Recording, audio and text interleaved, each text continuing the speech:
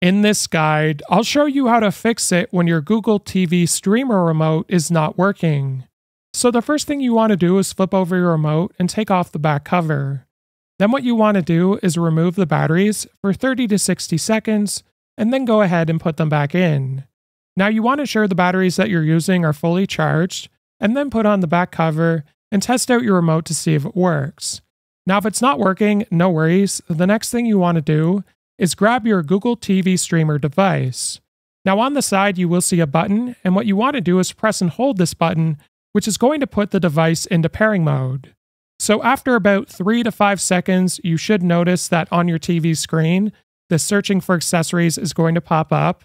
And now what you want to do with your remote is press and hold the home button as well as the back button.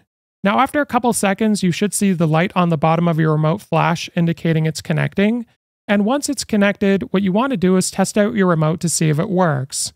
Now if it's still not working at this point, what I recommend you do is download the Google Home app on your phone. Now when you do this, you'll have to set up an account. Be sure to sign into the same Gmail that you're currently signed into on your Google TV. And then what you want to do is select the devices option at the bottom. From here, you'll be able to add a device, in this case the Google TV streamer, and you can open it up and use it as remote as long as you're on the same Wi-Fi. So then you'll be able to navigate the screen, and from here you can go to settings in the top right corner. And then once you're here, scroll down to Bluetooth, and you'll be able to try to pair your remote this way as well.